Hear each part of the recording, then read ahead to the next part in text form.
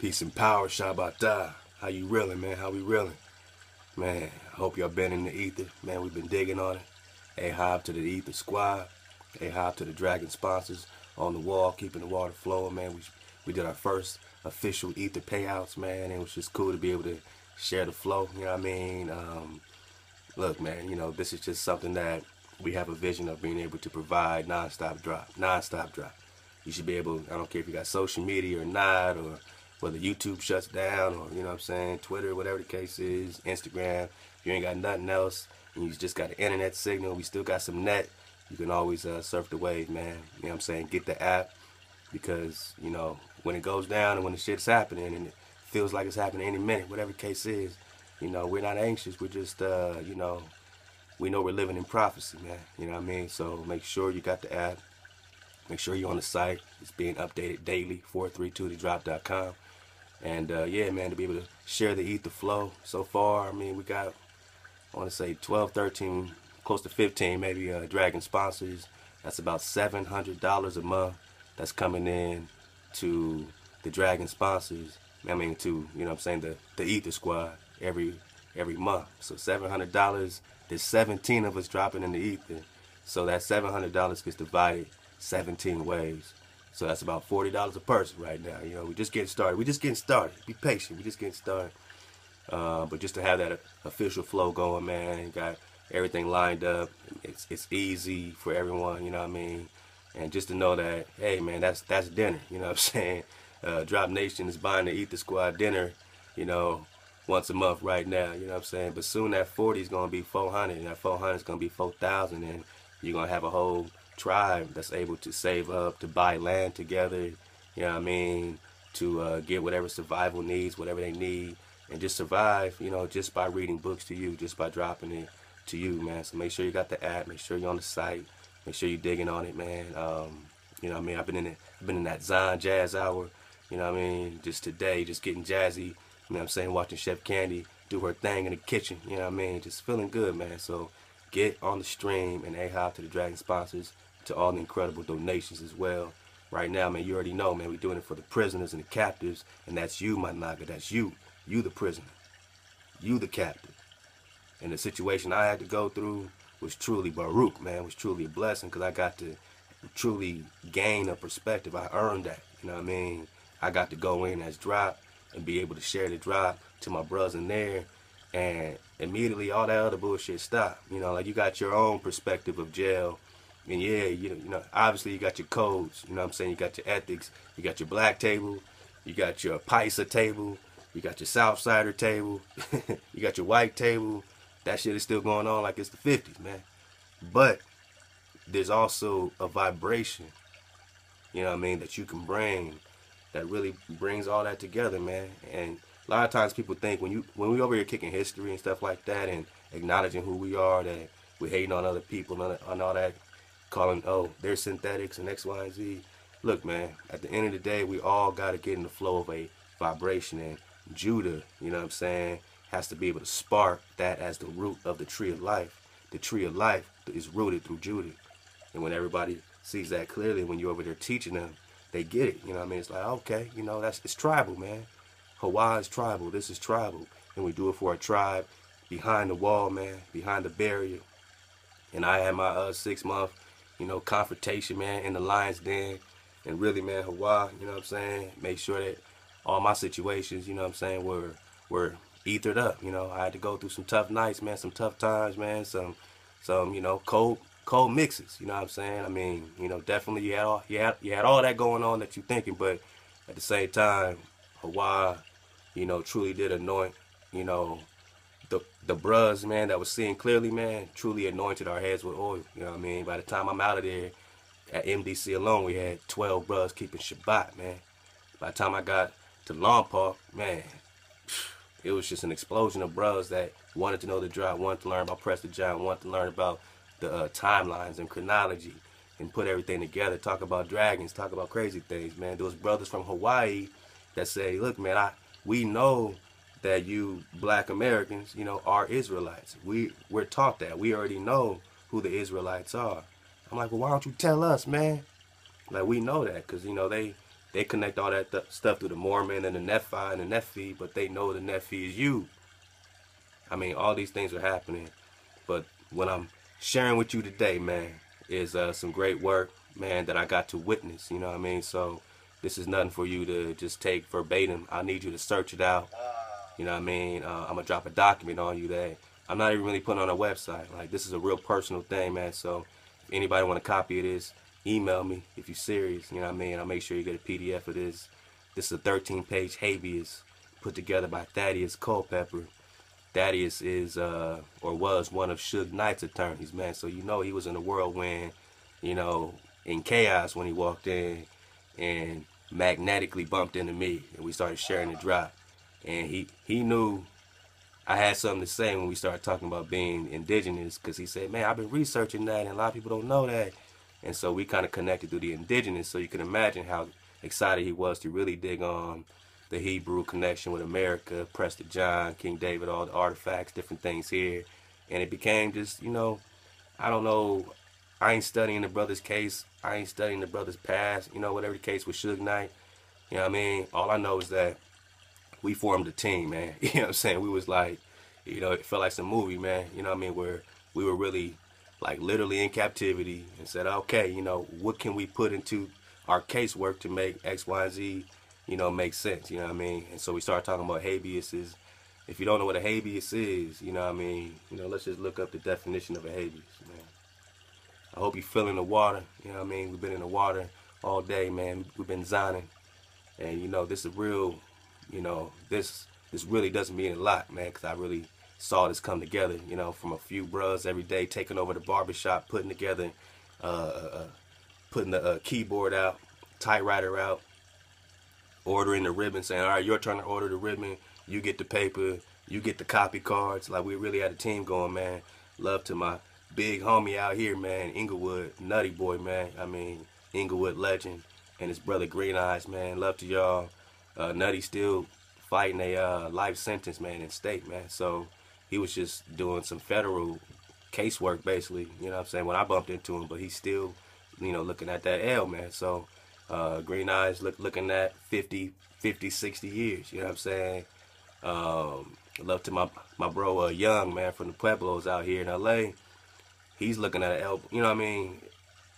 I'm doing this with brothers that are looking at life, man, is what I'm trying to tell you. You know, some had just finished doing 20 years for this, 10 years for that.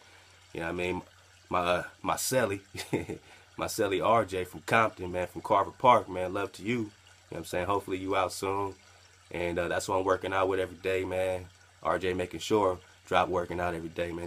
These bros really did form a wall of protection, man. And I know I got real tribe.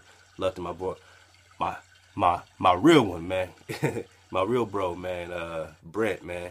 My boy B.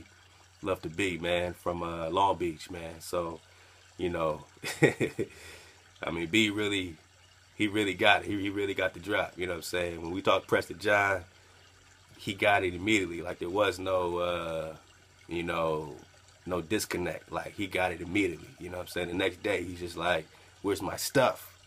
Where's my things? Where's my staff, man? You know what I mean? He'll wake me up. Where's my staff, man? Let's go get our gold, man. You know, he just want to go work out. But he's talking like that. You know, he'll go to sleep, shalom. You know what I mean? And just because he wants to learn. He wants to learn, man. So, love to my bro B. I mean, so many bros.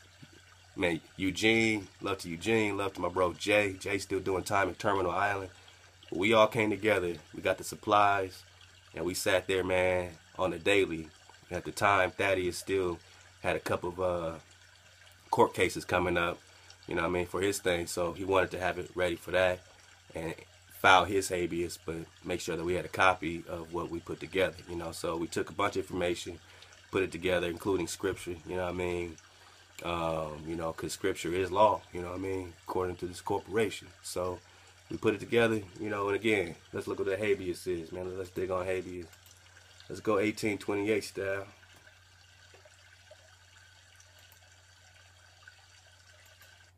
Let's just dig on this Wata, man. Shalom.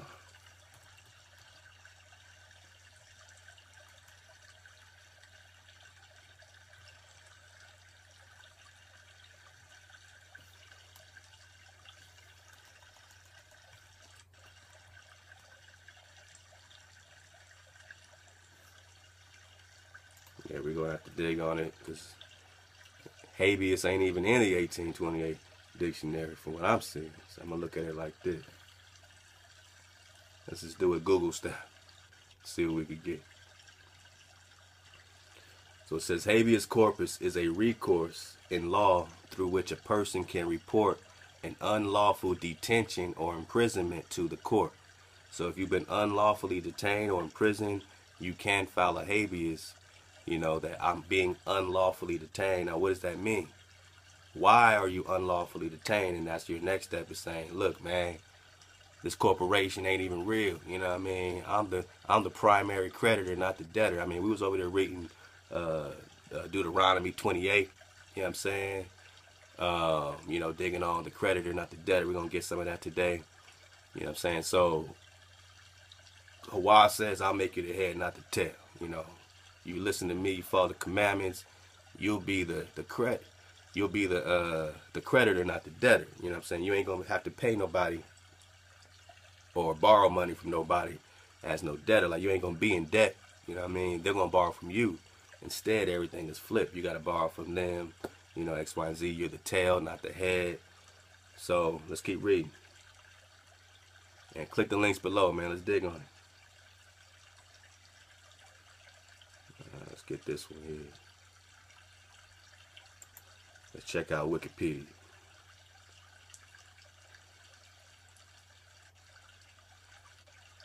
And then I'm going to check out the Cornell Law Dictionary.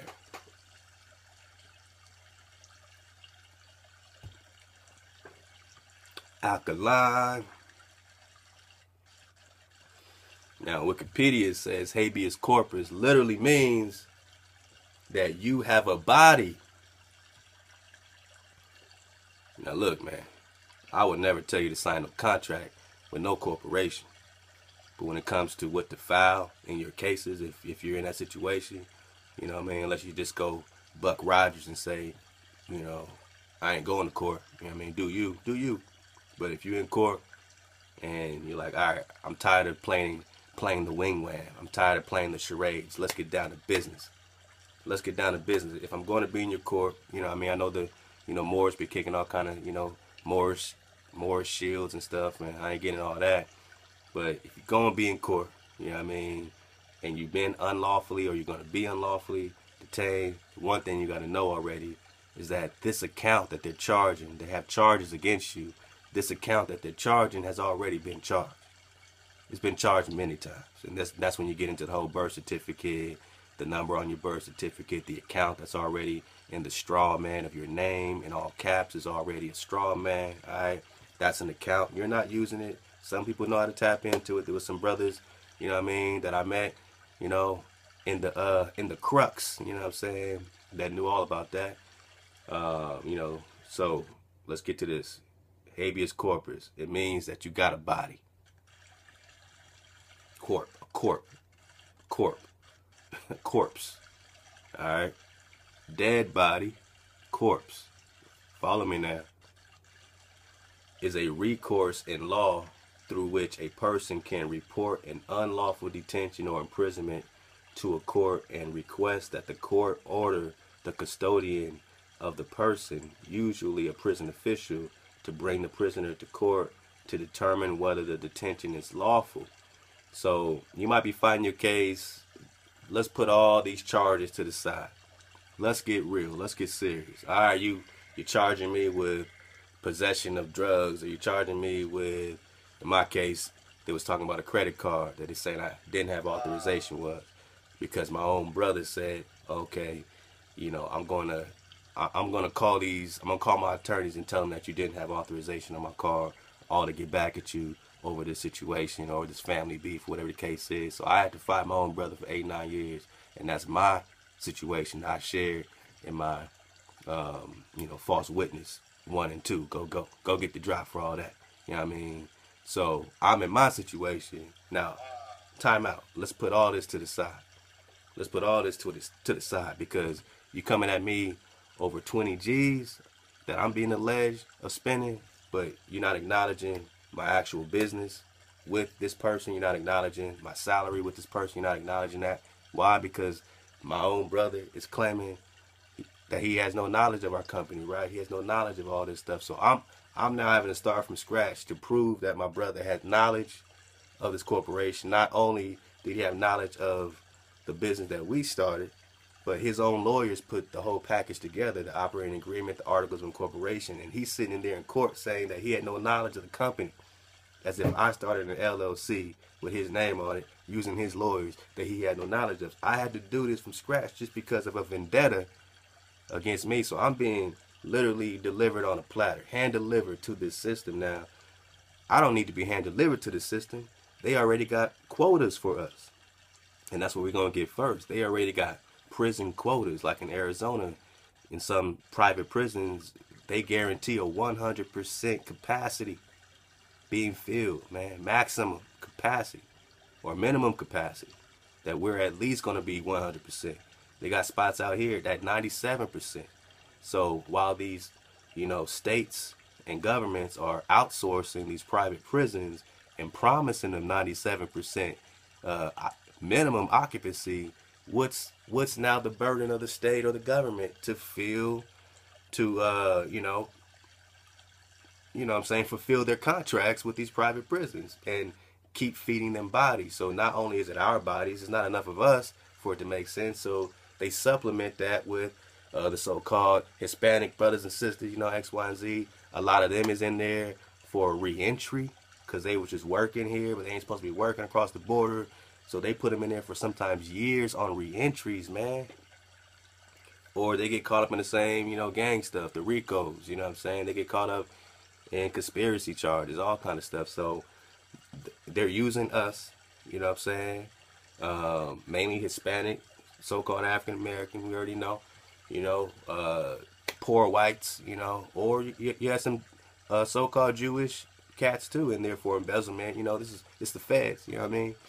But anyway, they don't rely on the whites to fill them things up. They just sprinkle whites in there. They rely on you, my naga. And a big portion right now is the so-called Hispanic population, so-called Latino population. So, this is very important when we talk quotas. But again, habeas corpus, let's go. So it's crazy that it means that you have a body, even though a corpse is a dead body.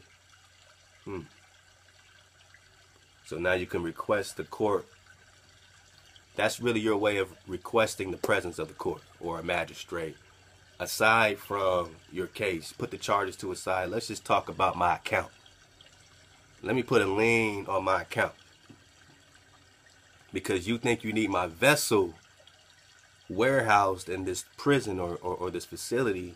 You think you need to warehouse my body, but you're not acknowledging that you already have an account that you can charge. See, back in the day, you commit a crime, it's payable by a fine or imprisonment. If you didn't want to pay the fine, you go to jail.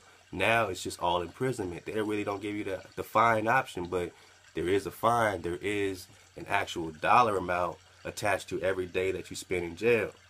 And sometimes you hear that close to $48,000 a year that they're making off of each prisoner, even though the official word of the government is that, well, we have to pay money to imprison you. In reality, it's coming right back to them in all kind of ways, more than you can even think, man. So they're not really naming all that, but they ain't breaking themselves, putting you in jail. They're making money off it, especially the private prisons, because a lot of the private ones are already in bed with the state. So if the private ones are making money and they're taking state funds that they're literally creating out of nowhere to fund the private ones, and they're getting the money out the private circle, man.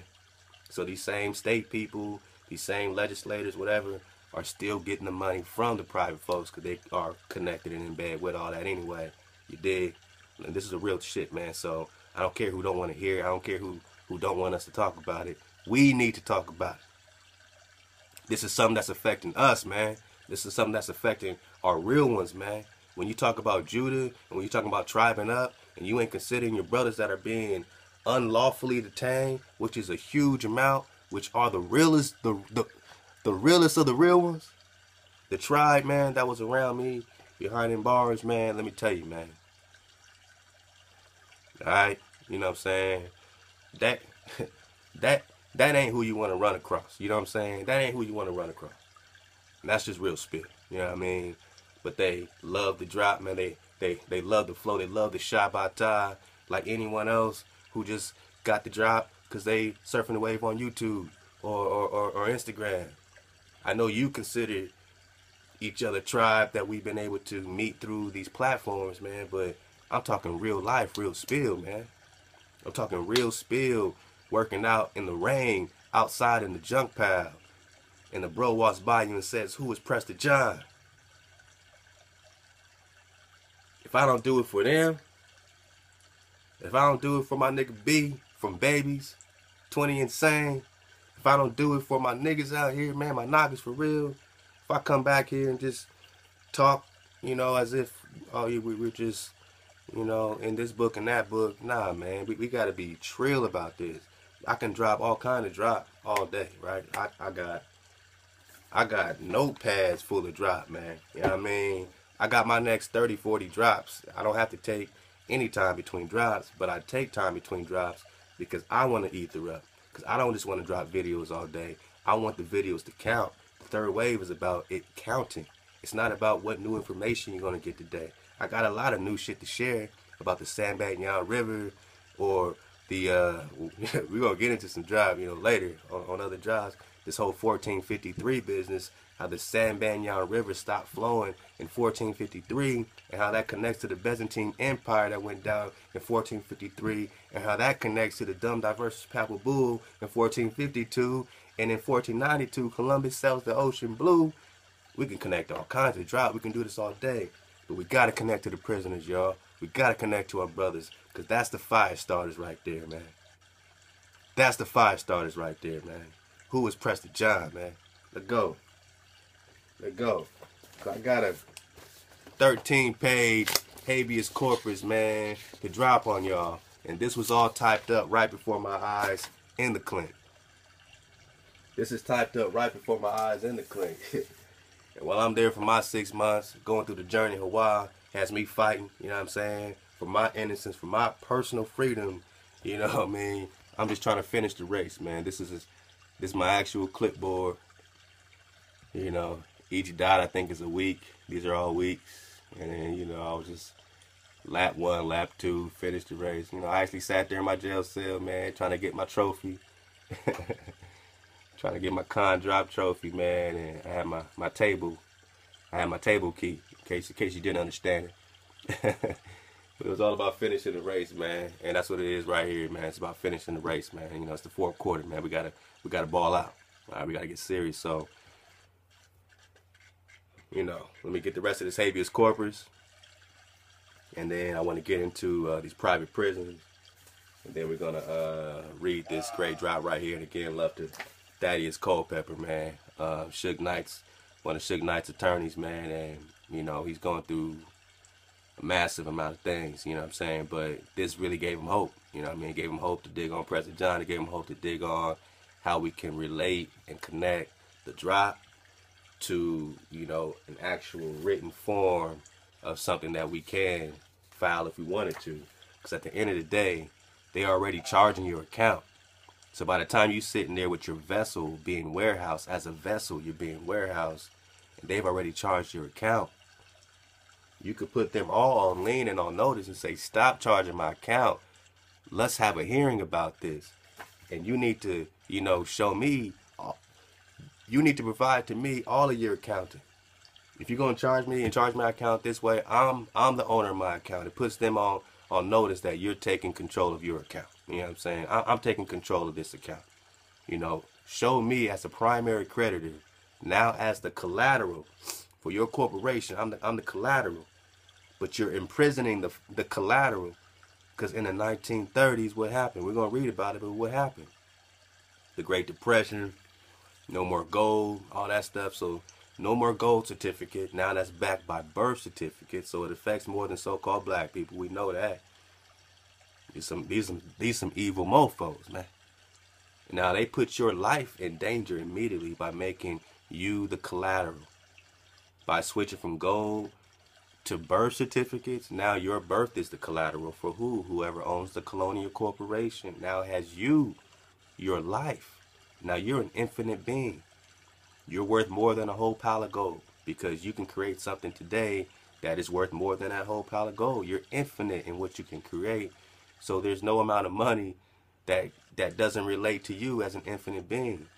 So there's actual bonds and special bonds and all kind of things, general bonds that you can put into your corporation that they already created and say, hey, if you're going to charge anything, charge this bond. Here's $300 million, or here's $3 million. I think this one's $3 million. Or here's $3 million in that account. So, you know, these bonds are already created. Chef Candy was sending these bonds in, and love to all the other sisters that were sending the bonds in to the jail, man, to the prison. I didn't think they would let them in. Some they didn't, so we had to get them through some Jewish folk, you know, and they had their really rich attorneys bring in these bonds for us. That's how we knew it was true, because it wasn't just us. Even the rich man was able, this guy's a multi-millionaire. He had his multi-million-dollar lawyer bring in this paperwork. So we put it together, did a whole thing. We got the habeas, and we got all the special bonds, and I'll dig on those too, you know what I'm saying? So yeah, man, you know, I just wanted to share it for the bros, man, and for the sisters that contributed, and something that you can really research, really for research purposes, and what you do with it, man, what you do with the knowledge is up to you, man. Again, habeas. The writ of habeas corpus is known as the great and efficacious writ in all manner of illegal confinement. Illegal confinement. Keep that in mind. It is a summons with the force of a court order. It is addressed to the custodian, a prison official, for example, and demands that a prisoner be taken before the court and that the custodian present proof of authority. So they got to prove their authority over you. This is them. You're putting them on notice. So while they're charging you with all this other wing wham, because I'm doing it for the prisoners, man, because all we doing all day is being charged with wing wham. So through the mind of this brother Thaddeus Culpepper, you know what I'm saying, we started saying, how can we apply this? This is what it is. This is one of a kind. I'm sure there's other examples that brothers got, but this is what I've witnessed, and you know what I'm saying, what I'm digging on. You know, if you're going that route, you know what I'm saying? So, and look, there's many routes to take, man. You choose up, you know what I'm saying? So now they got to prove their authority. The custodian, which is whoever's housing your vessel, you know what I mean? Whoever's warehousing your body is the custodian, now has to prove authority over you, allowing the court to determine whether the custodian has lawful authority to detain the prisoner. And how could they have lawful authority to detain you when you're the collateral? You're the primary creditor. And there's already an account. And you're going to put in special bonds, right? If you're doing this, you got special bonds. You know what I mean? So why charge my account? Look, when I say they're getting $48,000 per prisoner, $48,000 per prisoner, I put it like this. My case was about 20 racks, right? 20,000. You know what I mean? I did 6 months, right? At the end of the day, you know what I'm saying? After 2 trials and all this stuff like this, 6 months. 48,000, 20,000, whatever roughly it is, 6 months. So you can see that that's 6 months. You know what I'm saying? Every day has a dollar. You see how they add this stuff up. So they said, okay, well, 20,000 restitution. So you still gotta, they still want you to pay restitution. So they want to double up anyway. They're gonna find a way to double up. But then they have you warehouse for 6 months over a $20,000 case. Now if it was a $48,000 case, then it'll be a year, because they get about $48,000 per prisoner. So they're gonna make that $20,000 off you anyway. But then they want you to pay that back to XY. You know, whatever. You know what I mean? So they want to double up anyway. And this is how their minds, it's all a bank, it's all money.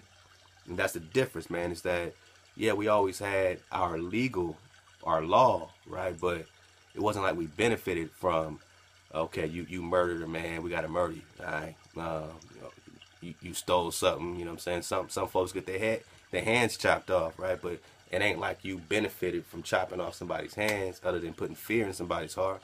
It ain't like you was making money from that. Like literally, like for every hand you chopped off, you got money. That would be a very biased system. And this system makes money, and it's actually quotas. Quotas, man. If the custodian is acting beyond his or her authority, then the prisoner must be released. So you say, all right, man, put the charges to the side. I know you're talking about drugs, this and that. Do you have authority over me? Do you have authority to actually detain me? Or can you actually charge my account and here's these special bonds if that's the case? Or, you know, can we acknowledge that you are imprisoning the primary creditor, which is now the collateral of the corporation? You know what I mean? And that's a habeas unlawful detainer. You know what I'm saying? To be imprisoning the primary creditor when you can already discharge the account. You know what I'm saying? Why does my vessel have to be here? And if they can't prove authority to where your vessel has to be there, now you're taking on a whole nother topic of conversation, man. So let's keep going. So if the custodian is acting beyond his or her authority, then the prisoner must be released. Any prisoner or another person acting on his or her behalf may petition the court or judge for a writ of habeas corpus. One reason for the writ to be sought by a person other than the prisoner is that the detainee might be held incommunicado, which is solitary confinement. All right. Most civil law jurisdictions provide a similar remedy for those unlawfully detained, but this is not always called habeas corpus. For example, in Spanish-speaking nations, the equivalent remedy for unlawful imprisonment is the amparo de libertad. All right. Habeas corpus has certain limitations. Though a writ of right, it is not a writ of course. So now you gotta learn the difference between a writ of right, and a writ of course. It is technically only a procedural remedy. It is a guarantee against any detention that is forbidden by law. Why? So you gotta say, look, man, this is forbidden by law, what y'all doing. And, you know, I'm gonna let him get specific. I'm gonna let Thaddeus, the brother Thaddeus, get specific. And when his situation is complete, I will have him on and have a live interview, and we will, you know, talk about, you know, being in that clink, man, at the same time, and, you know what I'm saying, how special that was to really dig on this, man. So, you know, coming up, man, dropping soon, all right? Wow.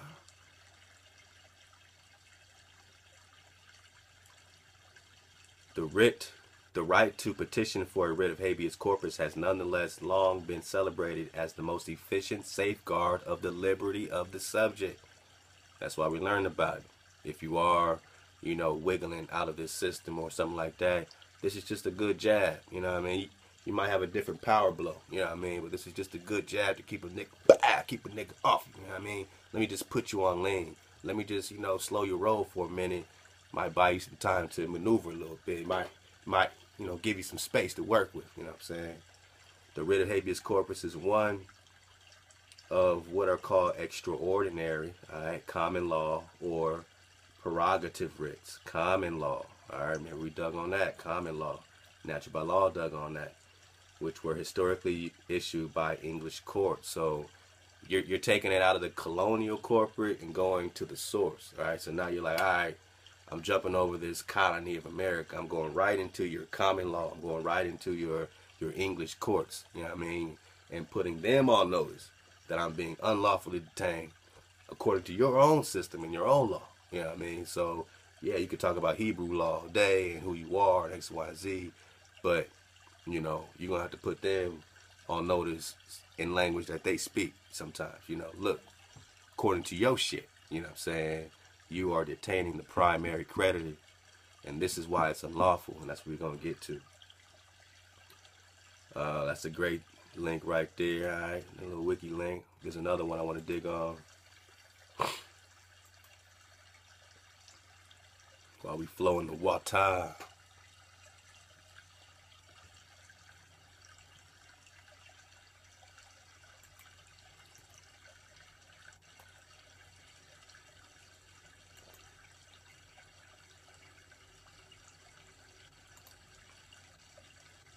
All right, man, let's go to Cornell, man.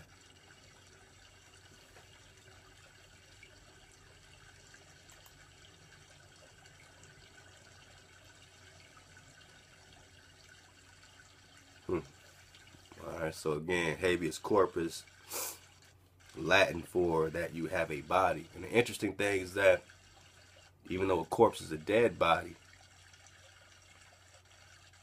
and I don't know exactly what they're saying the word habeas itself means, but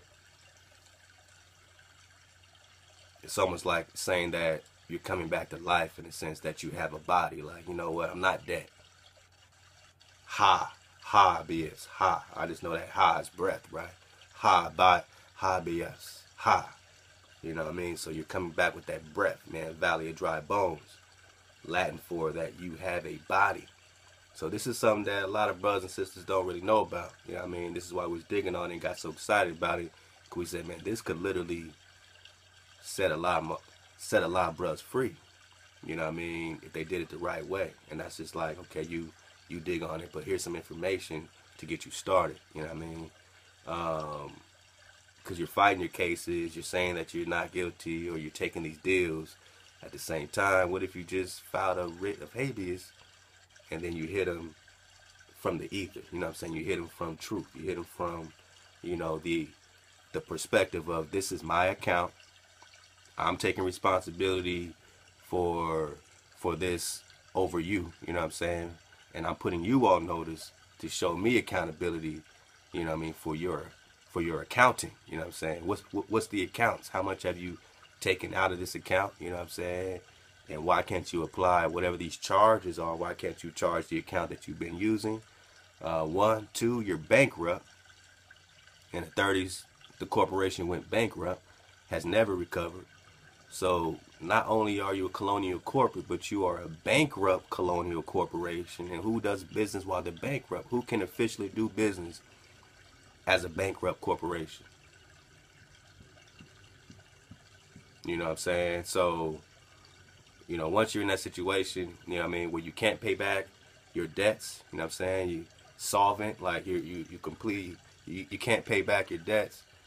Well, now you are a company that can't pay back their debts. So it's not like you're not even working out of debt. So we're being imprisoned, unlawfully detained as primary creditors, turned into collateral in the 30s by an insolvent, delinquent, bankrupt, colonial corporation. And that's what you take them into the habeas for, and say, look, man, as far as this account goes, you're going to have to show me something. As far as this account goes, you know what I mean, even if you thought I was guilty of X, Y, and Z, why can't, look, here's a special bond for $3 million. This bro's putting up into his account. So whatever you're charging, you can charge my account. There's another one that a bro did similar to it for $300 million, because he says, well, I'm an unlimited vessel. Here's $300 million, special bond, X, Y, and like I said, I had Chef Candy send in most of the forms. You know what I'm saying? These are all special bonds, general bonds. That's on the government website. So it ain't like we typing it out. They already got them. But who's going to lead you to the water? And why do I got to be sitting there never really hearing about this, digging on this? You know what I'm saying? But now when I see the evidence of it, I'm like, this shit exists, man. Like, why are they here if no one's using them? And if no one's going to use them, you know what I mean? It's like they already are there, but no one's talking to you about it. No one's telling you, look, man, you have an account. Here's bonds that you... What do you think a bail bondsman does? You think they literally just front the money of themselves, or do they have the information that you already have bonds in your account or bonds to apply to your account? And they just tap into one thing, connect it to another, and really you're paying them really for something that they're really just tapping into your account. They're tapping into the bonds. They're just issuing bonds, knowing that you are an infinite being. They're saying, all right, I'm going to write this bond and put this bond in their account. You're bailed out. Oh, $50,000 to bail you out? I'll write a bond and apply it to your account. But you're not even conscious or aware of your account. You're going to court not aware of your account. The bondsman knows you got an account. So he's just taking your money and then writing a $50,000 bond with the information, benefiting off the ignorant, not leading you to the water because they need their money. and you pay them 10% or something, right? So you pay them $5,000. They just pocket that because all they did was just write you a bond. That's a bit. They're all over the place. So you write your own bond as a special bond, as a general bond, whatever the case is, the same way the bail bonds been done, so that when you're in these jam ups, this is just a quick jab to get some space, maybe get bonded out. You know what I'm saying? I don't know, but this is for you to recon if you choose to. And again, what I'm about to share is certified. You know what I mean? So, you know, if you really want this drop, email me, music@432thedrop.com. I ain't gonna put it on the website. This is kind of private, you know, flow. You know what I mean? This that real spill. You know what I mean? I don't even want it out like that.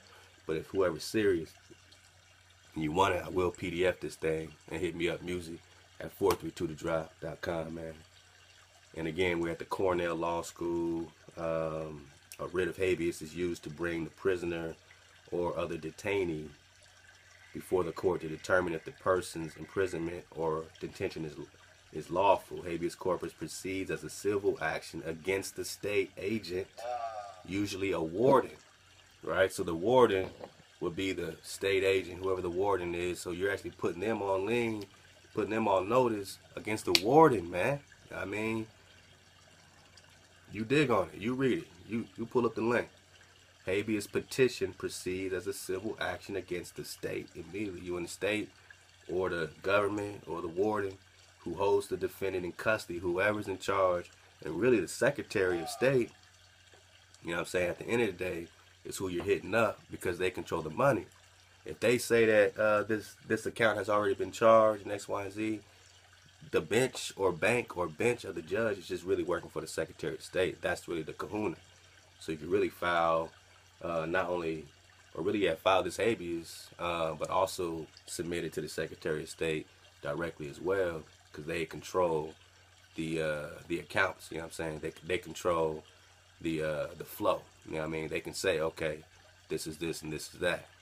You know, yeah, release him because we already are getting that and we don't want no more funk about it. You know what I'm saying? Or, you know, whatever the case is. But at the end of the day, it's the Secretary of State that this is an accounting problem. Like, you got this account fucked up. You know what I mean? Let's correct this account. A habeas petition proceeds as a civil action against the state agent, usually a warden. It can also be used in extreme or to examine an extradition process, used the amount of the bail and the jurisdiction of the court. So at the end of the day, you ain't got no jurisdiction. Remember, when you talk about this corporation, they really only have jurisdiction like 12 miles around Washington, D.C., and everything else is like colonies. So they say that, you know, according to, I think, Amendment 14, or we're going to get into all this, man. The 14th Amendment, you became, you know, citizens of this corporation, you know what I'm saying? So when you sort of denounce that 14th Amendment, right, type of situation, you say, hold up, man, you know, I'm not under this colony of this corporation. I'm not a 14th Amendment citizen, you know what I'm saying? I don't fall under this extra layer of people in theory that's connected to Washington, D.C. and the 12 miles around it or whatever the case is. I'm way over here. California didn't even have to pay taxes for a long time. That's why they got franchise taxes and stuff like that, because they're a different entity. A lot of these states are different entities anyway. But we just agree to be 14th Amendment citizens or colonial corporate slaves, you know what I'm saying? Birth certificate. Now we're signed off to this England situation, which is why we're talking English to begin with, habeas corpus to begin with. So now we're all slaves and collateral to who? The Queen, to England, to whatever London company that we've been digging on. The habeas corpus first originated in 1215 through the 39th clause of the Magna Carta, signed by King John. Alright, 1215. I mean, they say Prester John got rolled up in 1202, 1203, so this has everything to do with Genghis Khan, people. It's got everything to do with Genghis Khan. What they call him? King John? Come on, man. Which provided no man shall be arrested or imprisoned except by the lawful judgment of his peers and by the law of the land. Man, can you please pull this up and read it from the Legal Information Institute at Cornell Law School, man? Because I'm going to read the habeas, but we got to get this background, man. Let's go. No man shall be arrested or imprisoned except by the lawful judgment of his peers, and, not or, and the law of the land, not the law of the English common law. The law of the land is Hawa's laws, the Creator's law. So this is all what you bring out as an infinite being. Then you let them know who you are. You say, look, man, this happened. We're going to read it. This happened. This happened to the people. You know what I mean? This is what you're using us as. That this is how you flipping the script. And all we can do is state the facts. Now, what you about to read, how he break it down, these are just the facts. This is his story, right? This is facts, though. You know what I'm saying? We're going to break through his story to get the drop, to get the facts. And then this is the list of what you're bringing up. You know what I'm saying?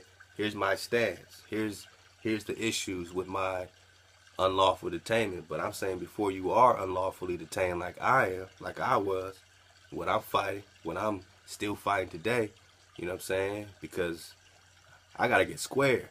You feel me? I got to get square. You don't just, you know, put somebody in jail for 6 months just because, you know what I'm saying? Just because.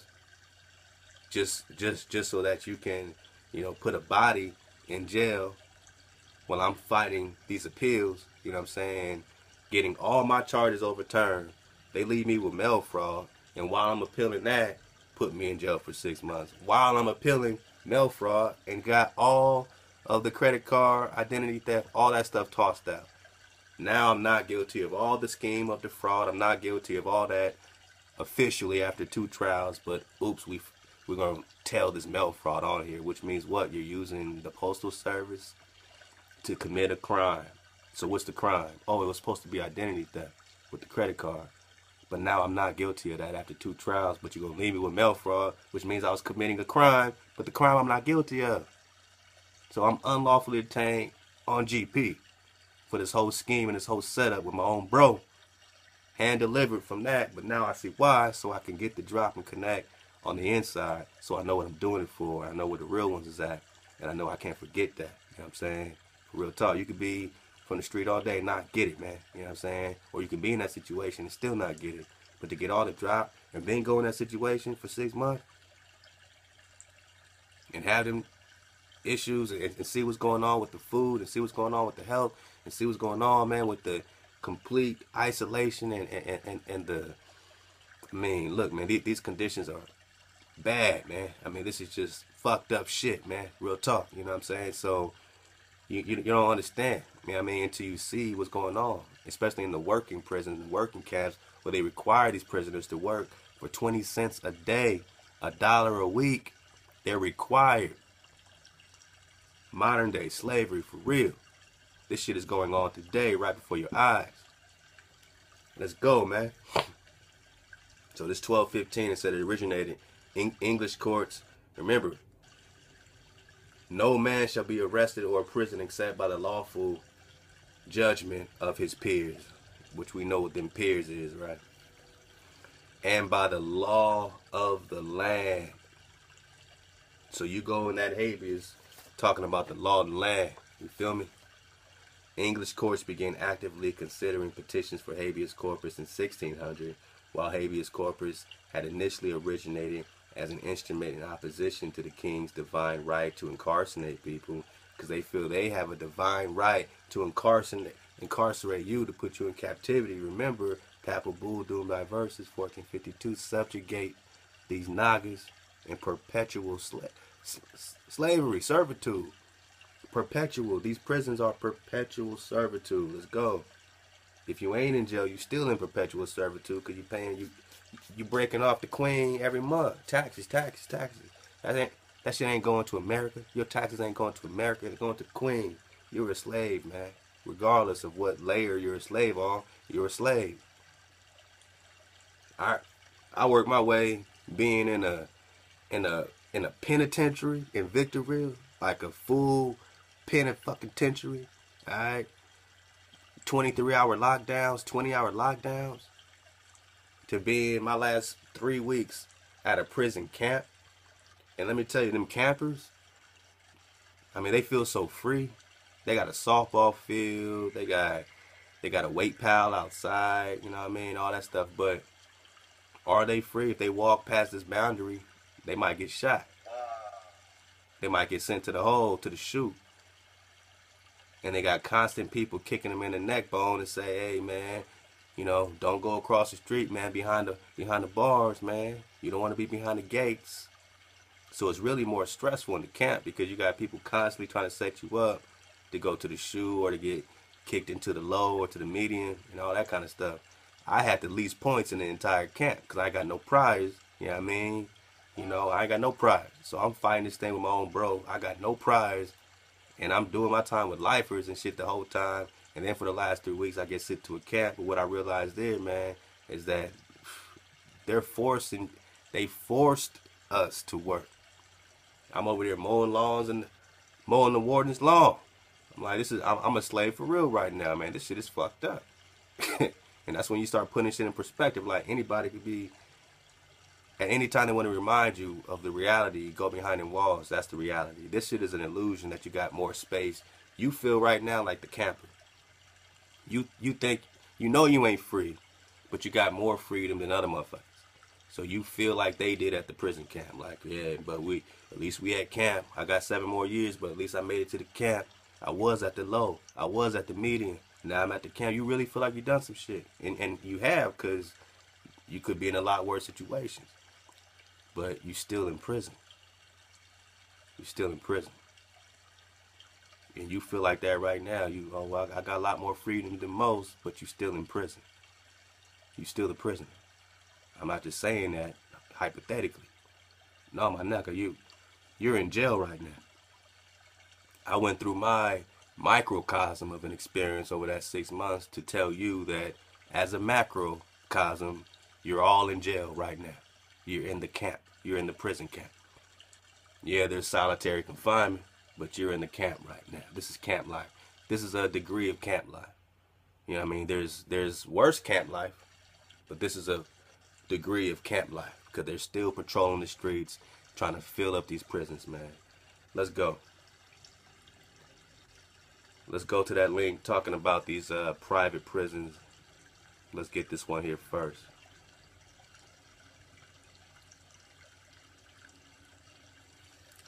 Wow. Make sure you got your alkaline, drink plenty of water, man. I know it's about to be a lot of rain, you know, all that kind of stuff's going down, a lot of snow. You know what I mean? That's just what it is, man. Let Hawaii work. We've been digging on a lot of stuff about California and the floods and the arc floods and all that too, man. So, you know, all that is relevant in this investigation. So we got to keep the water flowing. You know what I mean? I just been digging on the possibility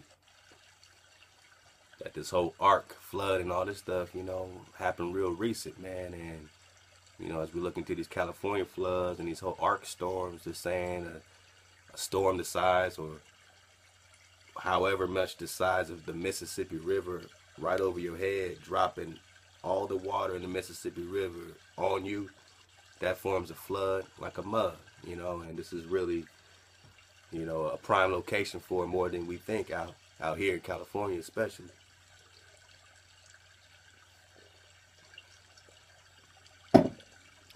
Pull up the link from Wonder Aggressive. Private prison sues state for not having enough prisoners. Now we can see what we talked about. We talked a little about the Habeas. Let's go. A private prison in Arizona recently sued the state for having a lack of prisoners. For the sake of saving over $16 million in back pay, the state settled by paying the private prison $3 million. According to Arizona essentially paid a company $3 million because not enough people are committing crimes, or they just didn't illegally detain enough people. Because most people in there ain't in there for the crime that they did commit. You know what I'm saying? If they committed. To be fair, again, a private prison, which is, most prisons are becoming privatized now, whether it's owned by Geo Corp or Bob Barker's the man. You go You go to the feds, it's Bob Barker everything.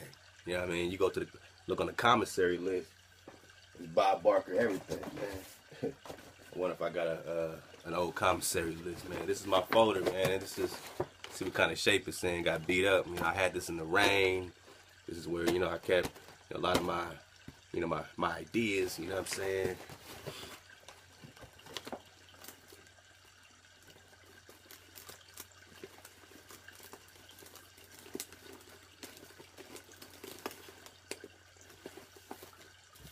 Trying to see, got these bonds. Okay, so I got all these bonds. I'm gonna share a few with you for the dismount.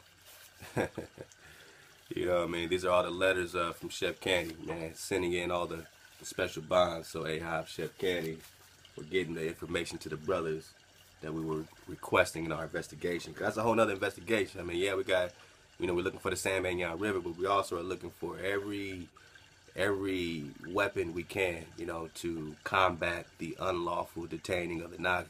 You know what I mean? So yeah, you can come at him with, look, man, I'm the Naga, fuck you, let's go. That's cool. Or you can say, hey man, Habeas Corpus, man, let's talk about this for real, for real. You know, at least it gives us some time to figure out a situation. And you know what I'm saying, let the Most High work from there, man. So I got the bonds. Oh, there we go.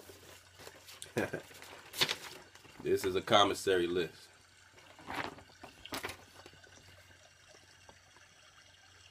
At MDC Los Angeles Commissary, you know what I mean, you just pretty much check what you need. You know, there's a little spinning limit a lot of times, you know what I mean.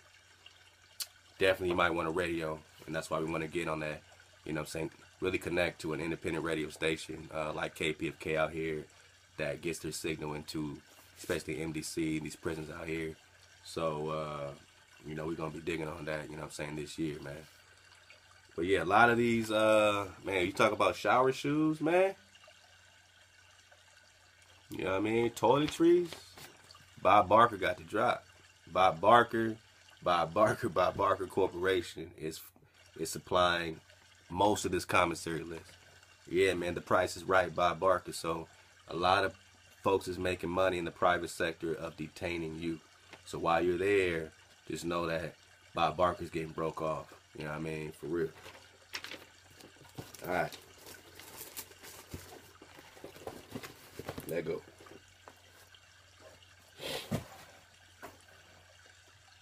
So Arizona's suing the state for not having enough prisoners. They had to kick out 3 million. Alright. Now it says, that's good right here. Surprisingly, this type of contractual agreement is the norm. A review from the public interest revealed that out of 60 analyzed contracts between state, local governments, and private prisons, 65% contain language mentioning private quotas. This means that state officials have absolutely guaranteed private prisons a profit. Absolutely guaranteed private prisons a profit. The taxpayers, of course. This is who pays and who finances that guarantee. The taxpayers, man. So that they're not coming out their own pockets paying the private prisons. You know who's paying for it? You. You're paying for your own captivity. You're paying for your own captivity, man.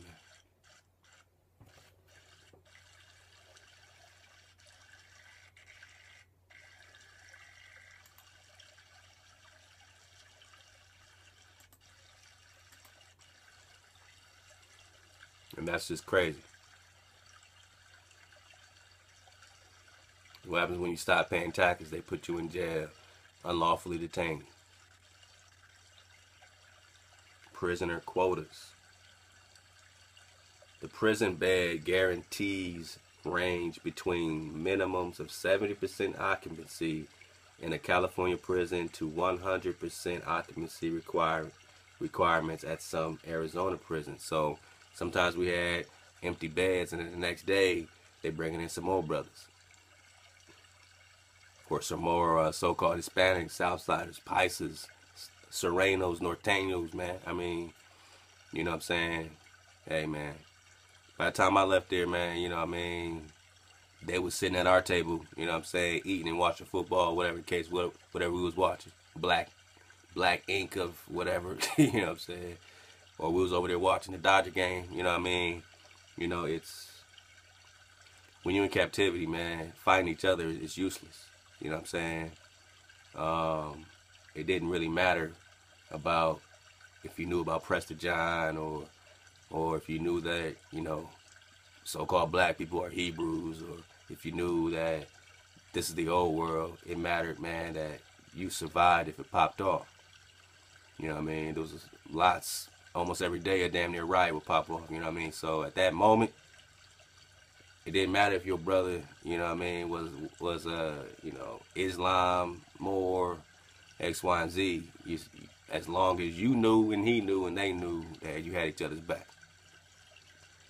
You know what I'm saying? So all around me, you know what I'm saying, those was the warriors, man. You know what I'm saying? Those was the scrappers, you know what I mean? So we had it all, you know, we had it connected, but so did other folks, you know what I'm saying? So a riot was damn near imminent. It could be over getting seconds. Somebody got seconds and somebody else didn't get seconds in their food, and somebody throw a tray down and start yelling at somebody, and then we got everybody lining up, man. And if you don't line up, then you ain't showing no hood or no brotherhood, even though it's a fucked up, silly situation. But then now you got to see your own people because you ain't loyal to your people. And at the end of the day, it's about being loyal to your people. I ain't going to let my brother take an L. And now you're like, damn, I'm really in a fucking institutionalized mentality. You know what I mean? I can get in a situation and get 2 more years or 5 more years or get life in prison because of this situation. But if I don't, you know what I'm saying, stand up for my people, then I don't stand up for my people. And my instinct is always to stand up for my real ones. You know, I'm cut from a certain cloth, you know what I mean? So there ain't no play, you know what I'm saying? So, you know, you're in a real tough squeeze, man. You're in a tight squeeze, man. And it's being created, you know, like literally an artificial environment, but it's taking so many of our people, man. It's taking so many of our lives. It's taking so much time from us. They're making so much money off it. We're paying for it. We're paying for it. So California got the 70% as a minimum. Of course, not all private prisons in California is 70%. Some go up to 90%. Then you got Arizona. It says 100% occupancy requirements, man. 100%. If it ain't at 100%, that means they could sue the state and get their money. So what burden is on these courts to incarcerate you, whether they think you innocent or guilty? If they say, look, man, let me get this 6 months out you, man. First, you talking 15 years. Then you want me to sign a deal for 5 years. I don't sign that. 2 years. I don't sign that. I'm innocent. I ain't guilty.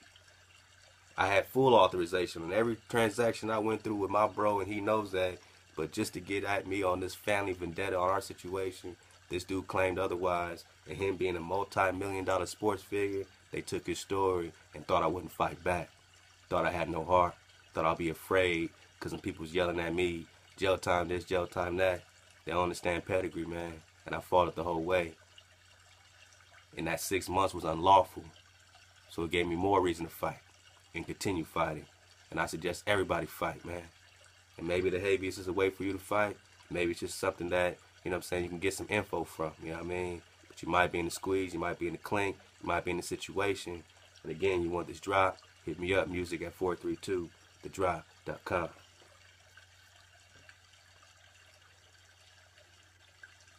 Where we at? Alright, man. So I'm start reading this Habeas, man. But we're just talking about these prison quotas, 100% occupancy. I'm going to put a few different links to these private prisons and all this drop, so that we can dig on some of this stuff right here, man. The main thing, man, the main show I want to get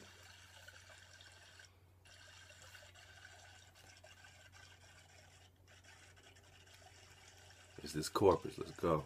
Another great one is called The Business Model of Private Prisons. A few people dropped this on me, including Chef Candy. Love to Chef Candy. This is also a great one. My brother Dawi also dropped a great link. Love to Dawi, what it do. Love to all the Ether Squad, because I know we've been digging on this, man. This is what we do it for.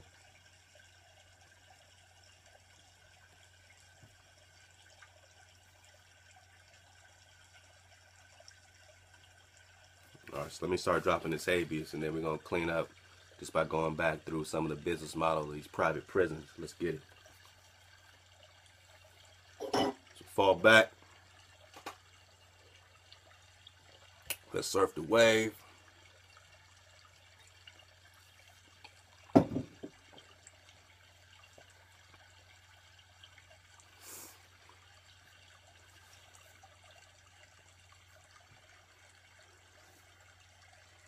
Just right quick, if you pull up the Investopedia link, it says the difference between private prisons and public prisons. The private prison system raises a lot of questions. One that many people wonder about is how can a private company legally incarcerate people? Well, again, you're in a corporation already, so you got a colonial corporation and then a corporation within the corporation that's now detaining you. They think they can do it lawfully when you are the real owner of the corporation. You're the creditor. There's a primary creditor, and then they got the secondary creditor, and that's the Fed or Federal Reserve. But before you get to the secondary creditor or the Federal Reserve, you already got you, my naga. Your birth certificate is the primary creditor. So don't skip over that fact. You're the primary creditor of the entire corporation. So when you're walking into that courthouse, you got to walk in as the primary creditor, not as some debtor. They want you to take the position of a debtor. You know, you owe us this time, you owe us this money, because all our money, moneta, juno. Alright, so you're the debtor, but in reality, you're the creditor. And when you put the habeas on them, you let them know that you're the creditor, and it's a whole nother ballgame. You're not talking about my charges anymore. You're talking about being legally or lawfully detained, and you better be talking about the law of the land, not just common law or English law, or whatever case. You better be talking the law of the land, man. Isn't that the government's job to house and hold prisoners? The answer is yes, but the government does contract out quite a bit of their work. A public prison is one that is completely owned by the government. This means that they have to provide the building, the prison building staff, the guards, and administration, and oversee all the prisoners and everything that happens in the prison. Even with the public prison, many of the services are outsourced to private contractors such as food service, cleaning service, maintenance. Now I gotta object to that, because where I've been, and I've been about 3 or 4 places in that 6-month time, they can't move me around. But from what I've seen, the brothers and the captives are the ones doing the food service. The brothers and the captives are the ones doing the cleaning services and the maintenance, man. So everything is being really in-house, and they're really saving a lot of money by in-housing all this and giving you 20 cents a day. So you're damn near doing it for free. By the end of the month, you might have $10, $15 that you made that you could use towards your commissary. Other than that, it's just a way of doing your time. And I mean, from anything from mowing lawns to construction to electrical work, you know, at the CO's houses, like, they use you for everything, whether it's prison related or their own personal shit, you know what I'm saying? For real. So that shit is for real. You know what I'm saying? When you got the COs watching you mow their lawn, that's when it's like, all right, man, now I get it. You know what I mean? Because it ain't about pride, it ain't about ego. You know, you're in that situation. What you gonna do? Start fighting all the COs, or you gonna mow the lawn? You know, you do you. You know what I'm saying? I'm just recording a record, and I'm just letting you know what I witnessed. You know what I mean? Yeah, you know, it's get down or lay down. Either you mow that lawn or you get to be in the shoe, you know, damn near starving. But that's how they always did, you know, the slave plantations. Either you get down or you lay down. And it's happening right now. You know what I mean? I had to go through modern day slavery to come back to you and say, yeah, man, you know, I was in it. I went through it. You know what I mean? It wasn't 6 years. It wasn't 60 years. It was 6 months. And that's all I needed to see clearly and to know that the fight exists. And this is our reality that we're fighting. You know what I mean? So let's go. Page 1. I might not get to the whole thing, but at least you can get the gist of this situation. Again, love to Thaddeus Culpepper, man. Much Baruch to you, bro. I pray you get to, you know, witness this soon, because we talked about this, man, in my jail cell, man. You know what I mean? Just, man, sharing this with Drop Nation. He was just excited, man. One day I'm going to do an interview with Drop Nation, and da-da-da. So this is the first step, sharing this great work. And it was a nightly thing. It was a daily thing. The bro always was showing up with questions, and I was thinking about this. I was thinking about adding this. And, you know, just to see it happen and see all the bros that worked and got a copy of this. And at the end of the day, everybody wanted a copy of this. Even the Southside homies and the Paisa homies, everybody wanted a copy of this drop. And we made sure we ordered enough copy cards to get everybody copies and stuff like that. So this was really a group project, and I'm just sharing it with y'all. Let's go.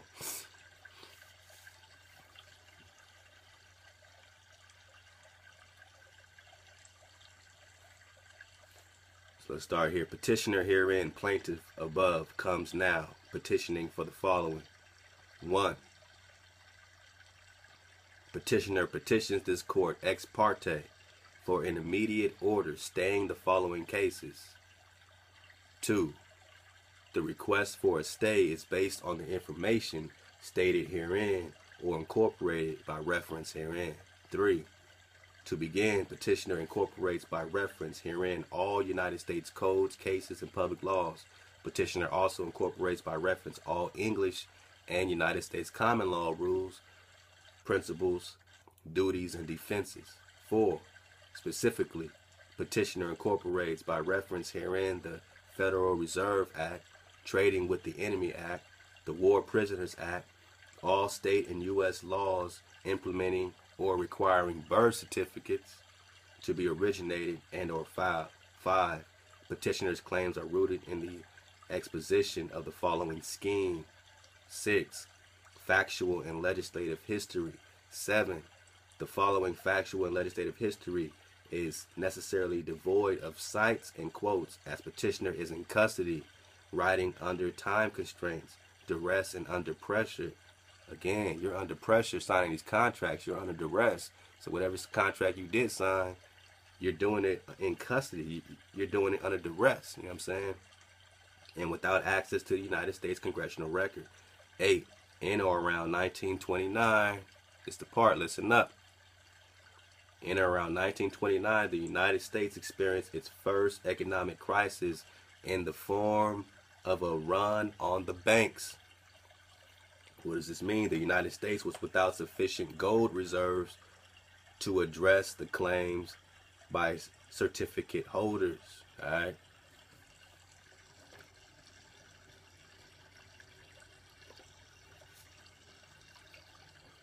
I'm just going to show you this part right here.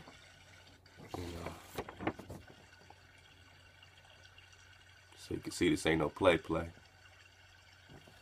know what I mean? And I watched this brother type this out, man, right on the, typewriter, just having conversations with us, you know, using the notes and whatever we've been talking about for days. And then he just, man, all praise to God, man, just start kicking it, man. So, you know, we over here sharing it, digging on it, man. That's amazing. Because it took freedom to get back to you just to get this done. So it took a lot of tenacity. And I know you appreciate here at the water because you're dealing with this personal experience, but it's really all of our experience. My experience is your experience. I can dig on me, my bro, in this situation. I try to share that with transparency, man, because I ain't got shit to hide. I know what I did. I know what happened to me. And I know what the bullshit is, and I know what this jealous fool over here is kicking. You know what I'm saying? You know, so that's just whatever, you know what I mean? You can have all the money in the world and have an enormous mound or mountain of hatred or jealousy over anything. It could be over a woman. It could be, you know what I'm saying, over whatever the case, man. And for me, this was a situation where this bro, my bro, was already suing my brother-in-law, my sister's husband, trying to act like he had some deficiencies in some properties that they were building throughout Maui and all this other stuff. So they were already going. This dude was already suing his own family. I sided with my family, and then now I get attacked. You know what I mean? So now we're in a situation where, yeah, I could talk about that, but that's just a microcosm of the big picture, man. And the big picture is we do it for the prisoners. And it took that to refocus me like, yo, I love to drive like you love to drive. I love, you know, getting it and kicking it on the daily and all that, man. But all praise to God, we gotta be for real, for real. It ain't just about doing this, you know what I'm saying, for who we see out here and who has access to the internet, man. We gotta get our shit together so that they can have a pure vibration to vibe up to. You know what I'm saying? Let's keep going. Number 9, in response to the run on the banks, President Roosevelt ordered a bank holiday, closing the banks for approximately 4 days. 10, when the banks were reopened, all banks in the U.S. became member banks of the Federal Reserve. The Central Bank of the United States petitioner is informed and believes that the Federal Reserve is an entity apart from the United States and independent therefrom. There's no connection between the United States and the Federal Reserve. Your taxes is not going to this colonial corporation. Why are you paying taxes? Why are they requiring us to do taxes for the Queen's account? For the Queen's account. And who's owning and running all your colonial corporate accounts? Your name in all caps is a $1 million bank account somewhere. Everybody's name, everyone got money, millions of dollars in their account right now. Trust me, this is fact. So who's running all that? The same London company, the same thing, man. The hijacked city, man. All right, let's go. When the banks were reopened, number 10, all banks in the U.S. became member banks of the Federal Reserve. So now they all work for the Federal Reserve, and the Federal Reserve is an entity that's apart from the United States. So all the banks are working for an entity that got nothing to do with the United States corporation. 11, the arrangement made during the 4-day banking holiday was in fact an agreement or arrangement between the United States as debtor. Listen up. The arrangement made during the 4 banking holiday was in fact an arrangement between the United States corporation as the debtor. They're the debtor, not you. You go into court thinking you're the debtor. No, you're paying for this. You're paying for the whole prison. They say taxpayer money, but in reality, they've been charging your account even more than that. So United States is the debtor, seeking the help of the Federal Reserve as creditor. With the passage of the Federal Reserve Act in 1933, the United States forever changed the face of the monetary system. It is also important to note here that in or around 1871, we're talking about the 1800s, we're talking about Tecumseh, let's go. The United States incorporated and began to use a corporate instrumentality to conduct its affairs from that state, from that date. So after 1871, the United States incorporated and began to use a corporate instrumentality, money, corporate, paper, instead of gold, to conduct its affairs from that date. Number 12. In the Federal Reserve arrangement, the United States agreed to use the people of the United States as collateral for the insurance of debt paper from the Federal Reserve. The money was no longer backed by gold or silver, but instead was backed by the lives of the people of the United States. 13.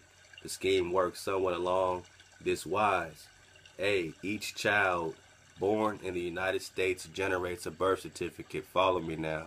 Follow Brother Thaddeus as he's taking us on a journey. He didn't have to do this. He didn't do it before we all connected. This was something that was a group effort to, put life into this, for him to believe in it, for us to see the connection, to connect the scripture, to deliver it to you. This is not just us digging on a book. This is real life, real personal experience manifesting into the drop for you to dig on and get some healing due and see clearly. You know what I'm saying? That's why it's so important, man, to surf the wave and to be the water, no matter what situation Hawa got you in, whether you're innocent, you're guilty, whatever the case is. Look, being innocent don't mean nothing. We all guilty of something. So I'm not over there saying, oh, I'm so innocent and everyone. Nah, man. Everyone guilty of something, man. You know what I mean? So don't go in there judging nobody because they had some priors or they had some situation. They want to be free, man. Why are they in the situation? Because they were invaded. Why is these Indians in jail? Why is these Indians in jail? Why is these Nagas in jail? Because their land has been taken. The law of the land don't even apply to them no more in these courts. It's common law, corporate law, you know what I mean? It doesn't apply to the law of the land no more. This is constitutional, this and that, the statutory. We're going to talk about these statutory laws. Let's go. Where we at? Let's go. Let's go. 13. The scheme works somewhat like this. Alright. A. Each child born in the United States generates a birth certificate. Alright. B. The birth certificate is deposited with the depository trust company, a securities index warehouse, and Federal Reserve related corporation. C. The United States Treasury collateralizes the birth certificates in tranches and prepares treasury bonds based on them according to a certain value. D. The U.S. Treasury delivers the Treasury bonds to the Federal Reserve in exchange for the equivalent amount of Federal Reserve notes. E. The Federal Reserve issues the notes with interest and places an excise tax on them for use. F. The Federal Reserve delivers the notes to member banks throughout the country, which are all part of the Federal Reserve, right? Since 1929 or 1933, Federal Reserves Act. G. The member banks are permitted by fractional reserve banking rule to create an additional 90% worth of new notes based upon the original issue deposited by the Federal Reserve. The new money created by the member bank being created by mere keystroke. The people of the United States, number 14, are never individually notified that they have been used as collateral for the monetary system. You think this is play? You think Hawaii had us on some play, or are we discovering, or are we connecting something? Because 14, it says the people of the United States are never individually notified that they have been used as collateral for the monetary system. You weren't notified that they're using you as collateral. What does it mean to be collateral? It means if the shit hits the fan, they can come and get you. If I want to start a baking donut company, alright, and I put up this water bottle as collateral, this my collateral, alright, so I'm gonna borrow the money to start this donut house, alright. Here's my collateral, this copper vessel. Now if I, screw up, or if I don't take care of business, they can come and get this, right? So what's happening with the Pope and all that letter to Obama in 2014 saying, man, fall back. You guys are just landlords. You don't even get to carry guns no more. You're just mercenaries. I want my collateral. I want my copper vessel. I want my Nagas. We own you. We own them. We own the Hebrews. You say to Pharaoh, let my people go. You don't own me. You don't own us. Let's go.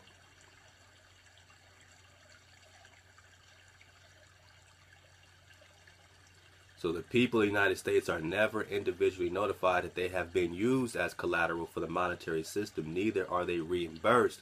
Also, the people of the United States, petitioner included, or myself included, or yourself included, are never given access to the credit they helped to create in the same way the credit was taken. So they don't even give us access to the account, to the credit itself. They're just using it. Your name in all caps, they're just using that. Millions of dollars, they're just using that.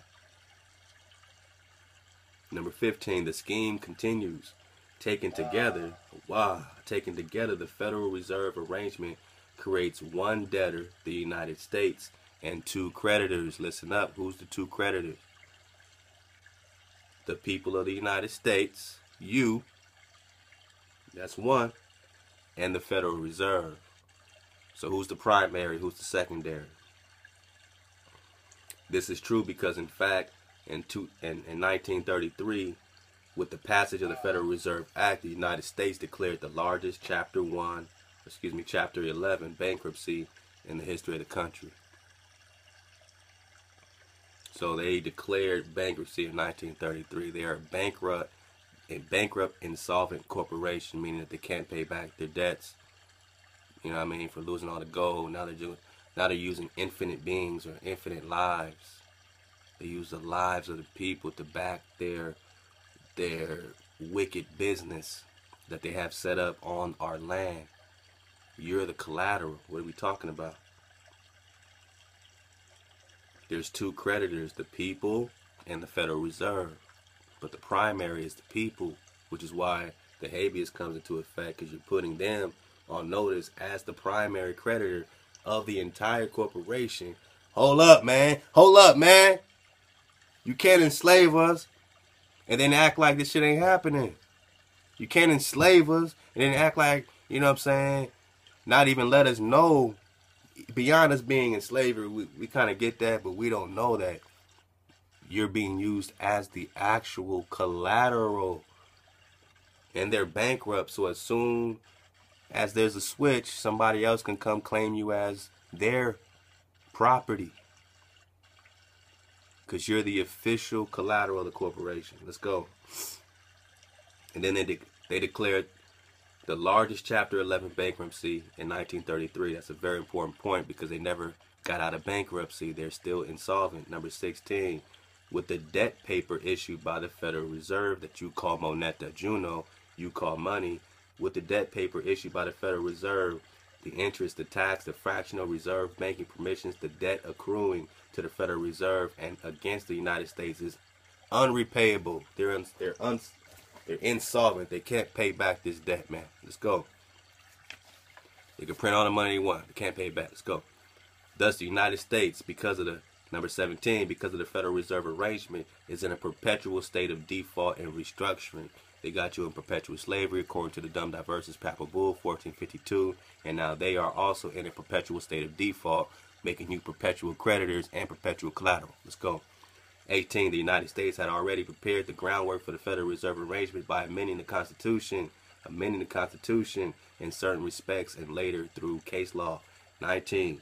First, the United States passed the 13th and 14th Amendments, listen up, in 1865 and 1868 respectively. Through the 13th Amendment, the United States permitted slavery and involuntary servitude. Through the 13th Amendment, the United States permitted slavery and involuntary servitude.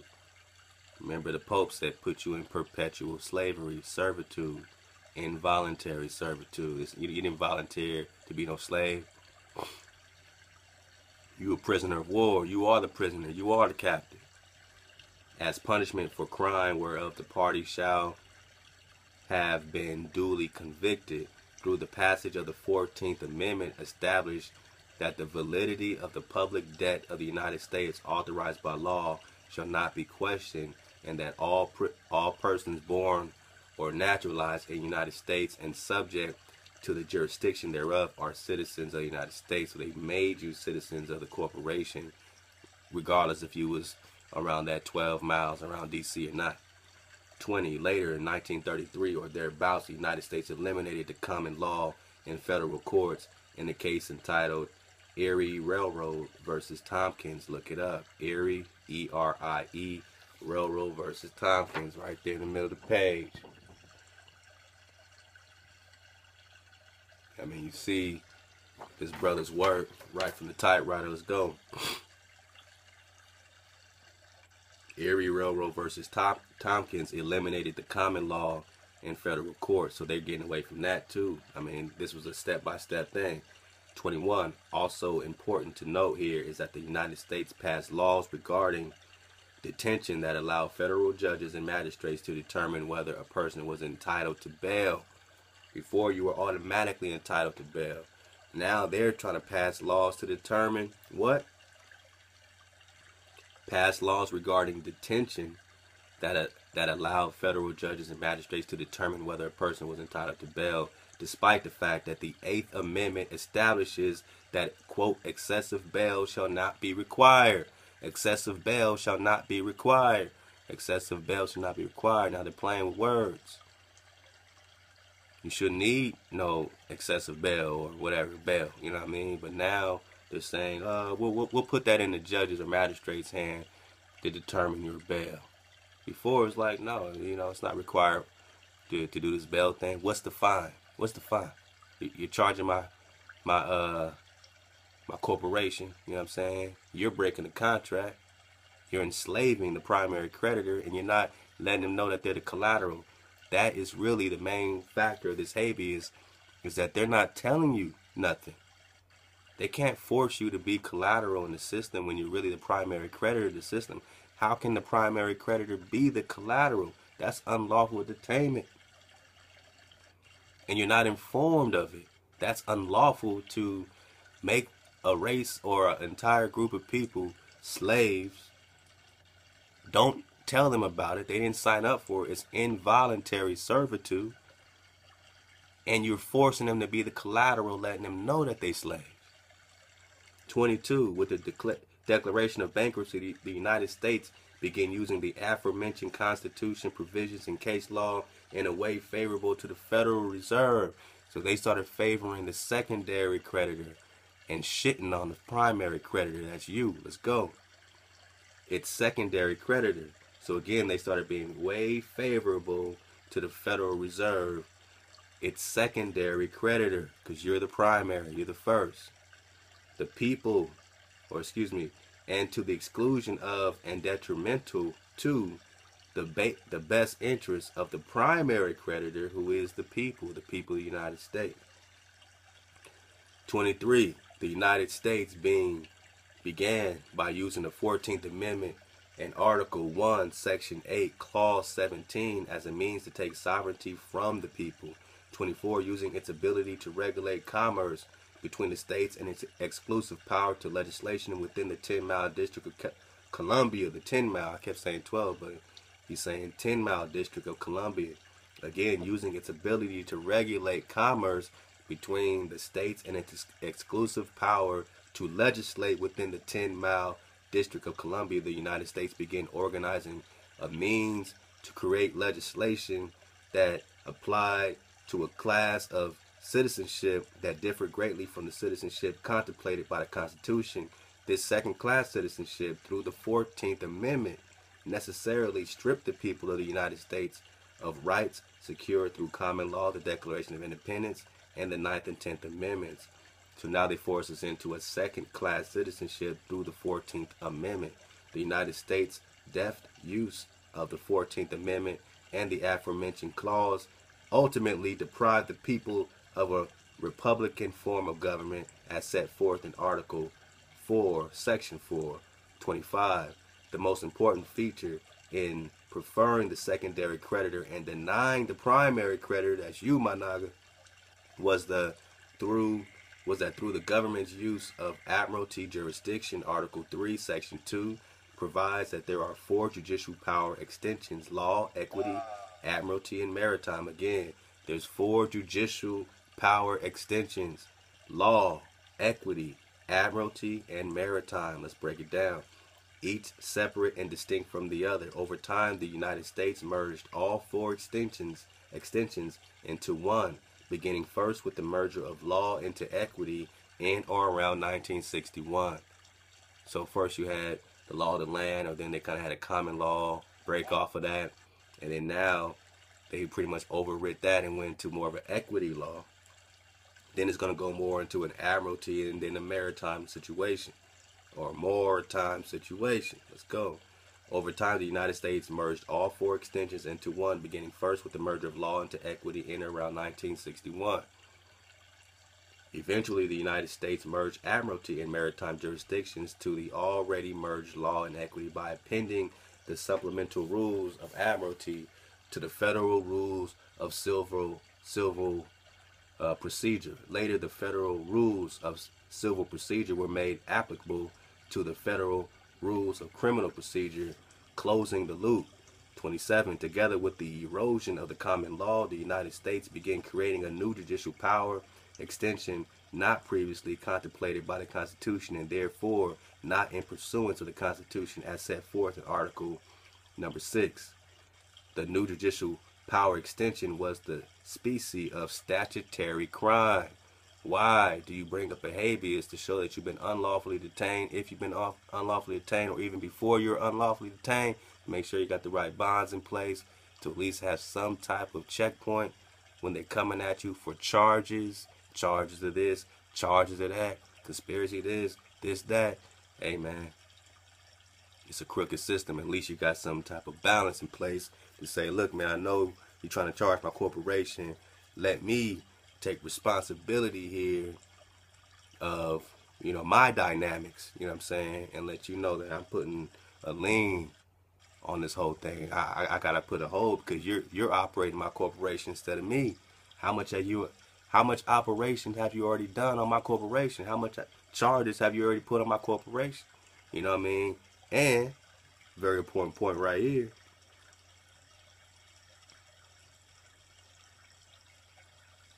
Together with the erosion of the common law, the United States began creating a new judicial power extension not previously contemplated by the Constitution. The new judicial power extension was the species of statutory crime. So now they're using statutory law. They're not using common law or X, Y, and Z. They're using statutory law, which only really applies to the 14th Amendment citizens.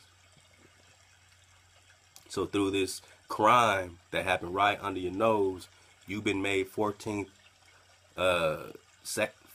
Amendment second-class citizens. You're not really, you know what I'm saying, even through the Constitution, what the people is supposed to be. Now you're the primary creditor. You're also the collateral of the colonial corporate, and you're falling under statutory law. So when you go to law now, this statute, that statute, statute number, statute, they're just kicking statutory law at you, and none of it truly applies to you being of the land, and it definitely not applying to even common law. You know what I'm saying? It only applies under this 14th Amendment situation. And when you step out of the 14th Amendment situation, that's when you can actually have a conversation in reality outside the matrix, man. Let's go. 28, when first ordained by the people of the United States and their posterity, the Constitution's setting forth of the 4 judicial power extensions mentioned above included the common law. The common law was and is important because it required things like corpus delicti, D-E-L-I-C-T-I, and a complaining witness in the case where a crime was alleged. Thus, law as a judicial power category meant common law, as there was no such thing as United States statutory law at the time of the promulgation of the Constitution. It was all about this common law, which connected more to the law of the land than the statutory law does. 28, the new species, statutory law and statutory crime, were not proper fits for the law extension, as they were intentionally made to work apart from the common law. Additionally, the equity power extension was not a proper fit for the statutory law, and it required contractual privity between parties to operate. Equity is the compelled performance of contractual provisions or the punishment for the default thereof. I'm just going to read it so you got the drop. Again, email me, music at 432thedrop.com if you're serious about getting a PDF of this. And, you're going to have to do a lot of digging, but at least you got the water. 29, ultimately, the United States settled on admiralty jurisdiction as the judicial power extension for the application of statutory law. So in order for them to operate under these statutes, they had to also operate under admiralty or maritime. They couldn't operate under law or even equity no more after they merged law and equity in 1861. This was done for several reasons. Admiralty provided a forum where contracting parties could resolve disputes originating on the high seas, man. So this is all about being a vessel, and what they do, they take your vessel, right? They warehouse your vessel, which is your ship. So what are they doing? They're warehousing your ship, right? And so what they do, admiralty provided a forum where contracting parties could resolve disputes originated on the high seas. All that was needed to trigger admiralty was a valid international maritime contract where disputes involved incidents occurring on ships. Oftentimes maritime garnishment processes was used to arrest the sea-going vessel, that's you, being in it to dry dock. That's why you got documents in court, because you're in a vessel. The court itself is a ship and is parked in dry dock with documents. Let's go. Bring it into dry dock. They're bringing your vessel into dry dock, and to hold it as collateral while the dispute between seafaring contracting parties was resolved. So they're holding your vessel while you're disputing. You might be appealing your case, whatever, but they're holding your vessel in dry dock while the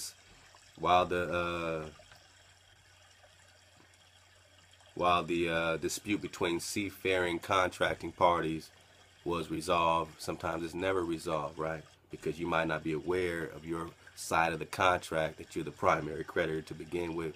The Admiral's Court resolved the disputes through use of equities, compelled performance principles, where contracting party defaulted on a contractual provision, the jurisdiction or judicial officer admiral could use penalties for the party's default of the contract, including warehousing the vessel at issue for payment, but they're not even really requiring a payment. Oh man, it's a lot of reading. They're not even requiring a payment. They're not even really telling you that you could pay this fine or that fine. They ain't even giving you bail most of the time.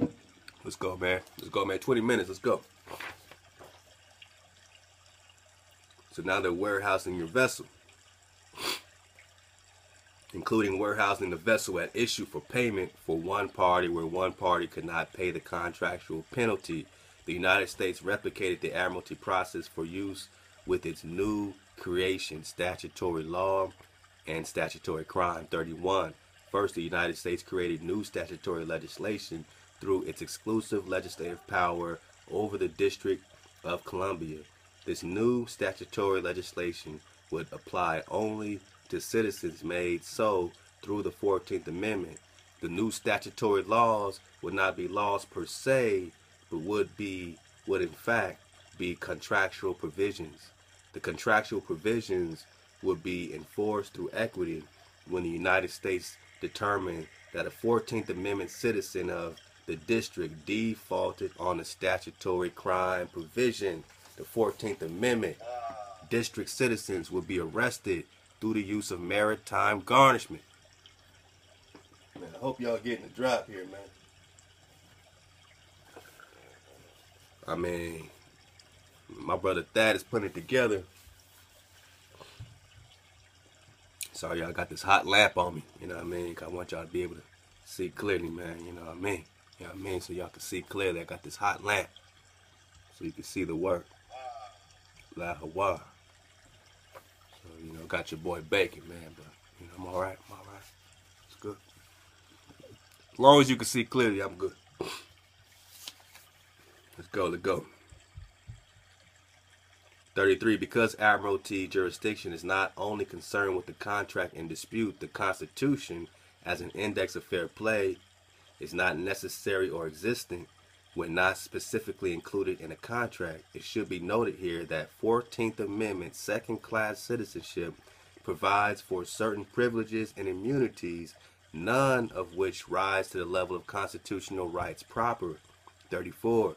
The United States justified its use of admiralty in its requirement that there be an international maritime contract in dispute to trigger its jurisdiction by, quote, contracting with its residents through use of entitlements. The United States made persons born in the United States subject to the jurisdiction thereof through deception. When a birth certificate, listen up, man, listen up, let's go. I'm over here baking for you, let's go. When a birth certificate was issued for a social security number or a social security number, okay, was applied for, the United States, without the knowledge of the applicant, listed that person or persons as members of the district. Sound like what's that dang thing, man? The Hangover games, the Hunger Games, the Hangover games, man. You know what I'm talking about? The Hunger Games, man. So the districts. All right, let's go. So when a birth certificate was issued or a social security number was applied for, the United States, without the knowledge of the applicant, listed that person or persons as members of the district, just like that. Now with that, they got you as a second-class citizen. Now they got you as a 14th Amendment citizen in the Colonial Corporation, but they're not really giving you the legal drop. You know what I'm saying? They ain't giving you the real law, the law of the land no more. Let's go. But here's what it did. It listed the persons as members of the district, made them officer of the corporation, and also serendipitously made them 14th Amendment citizens, the second-class citizenship described above. Number 35. By being presumed a 14th Amendment citizen, since you now say, yeah, I'm a citizen of this corporation as a 14th Amendment citizen, is really what you are now. The United States then made that citizen subject to all of the statutory crime provisions created through its exclusive district legislative power and through its power to regulate commerce between the states. 36. When the 14th Amendment defendant citizen is arrested within the district and brought to court, he or she is unaware that the district court is in admiralty, so they don't even tell you which law they're practicing. You got to ask them, you practicing law, equity, admiralty, or maritime? But you're unaware that they are even in admiralty.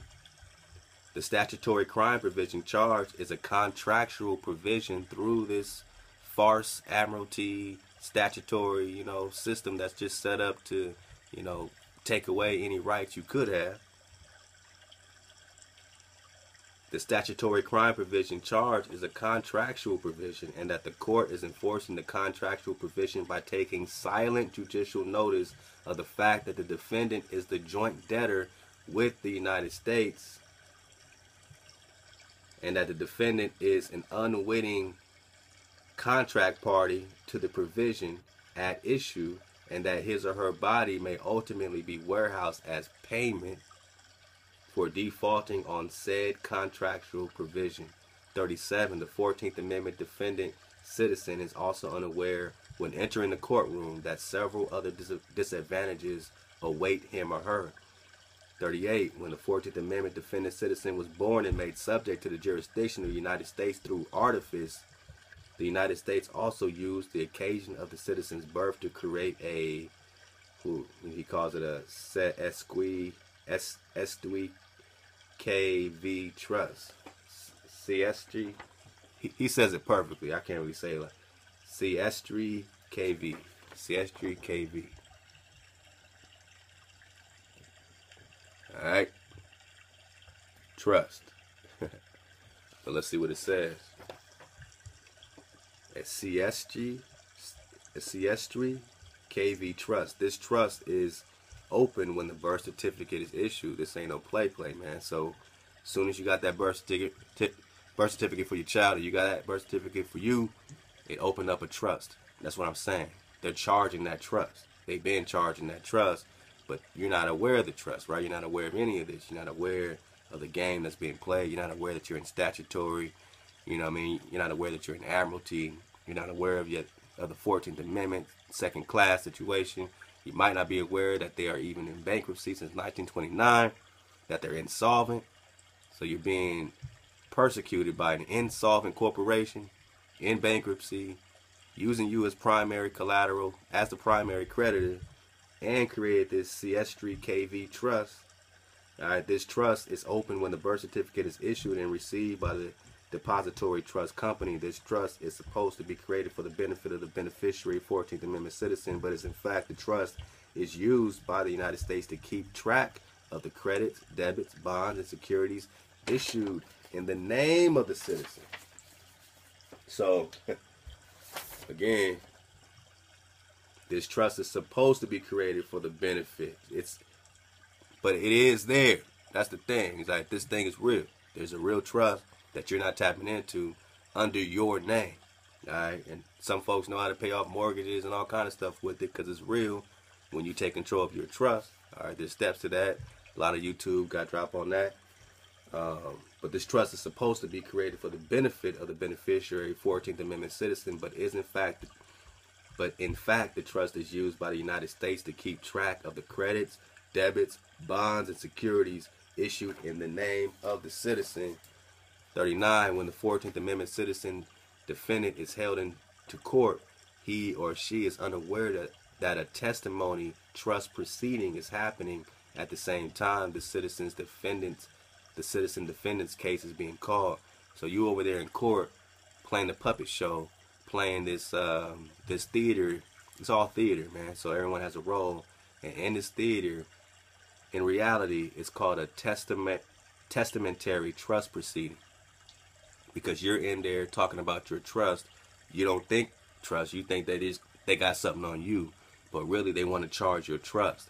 So you're really having a testamentary trust proceeding. That's happening at the same time that this case is going on. It's really about your trust. It's really about the money. All right. 40 in 1666. Remember, they thought the world was ending in 1666. All this stuff applies. England passed an act entitled the CSTRI KV Trust Act. This act declares that when an English person was lost at sea or otherwise unaccounted for a period of 7 years or more, that the person was deemed dead. So if they can't find you for 7 years, that's where they got the statutory law thing. Oh, statutory, after 7 years, you're dead. Like, it's dead. All right? Or at least civilly dead. All right? What they call a civil liter mortis. 41. Apparently, the United States adopted this practice, as mentioned already. The United States had adopted the practice of pledging the lives of the people, pledging the lives of the Naga as collateral, man. The lives of the people of the United States as collateral. Why? For debt paper, for money from the Federal Reserve, man. So you are the collateral of this corporation, period. By presuming the CSTRI KV Trust beneficiary civiliter mortis for the duration of the life of the 14th Amendment debt citizen, the United States could administer the trust affairs with impunity. Also, as mentioned prior, the United States pledges the souls. Is you soul chilling, man? The United States pledges the souls of its constituents without notice and adhering to the individuals affected. 42. At court, the dramatis persona of court personnel discloses roles different from those normally supposed when the idea that a testamentary trust proceeding is what is truly afoot. So the roles change. In other words, the drama changes. At court, 42, the drama, the dramatis persona, this whole personification of drama, all right, of court personnel discloses roles different from those normally supposed when the idea that the testamentary trust proceeding is what is afoot. The clerk becomes the officiant. So once it's all out in the open, the clerk is now not just the clerk, it's the officiant. She or he is the officiant, naming the judge trustee of the trust for purposes of the proceeding. So for the purpose of this testamentary trust proceeding, the judge is sitting over your trust, not you. He's the trustee of your trust, right? The clerk is the officiant. The judge is the trustee. This is not only cognizable from the observation from the congressional record, which petitioner herein recalls from memory. So again, he's over there writing this from memory. He had no legal books around him. He just had notes and all the stuff that we was talking about and bringing up as far as the indigenous truth is concerned, man. I mean, Preston John was involved in this, man. You know what I'm saying? He just at the typewriter, man, just flowing like, man, we got to finish this. Let's go, let's go. What else we got? What else we got? You know what I mean? I mean, this was a big part of the investigation, man, from beyond the wall that I'm sharing with you here, because you still beyond the wall. You still in captivity. You still the prisoner. You still the POW. You still the prisoner of war. Let's get a couple more pages if we can, man. Again, man, this is 13 pages. I'm not going to cover it all, but I told you, man, I'm going to bring something to you, man. Let's go.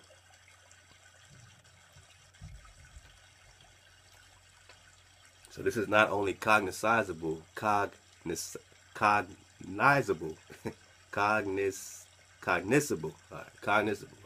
from the observation. I'm trying, man.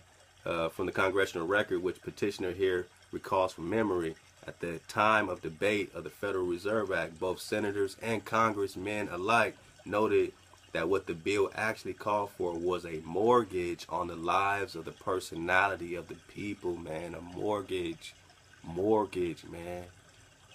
All right, you know, when you really dig on the etymology of mortgage, man, you back into the dead, you back into the corpses, you back into the mortuary. Let's go. We're just talking about more.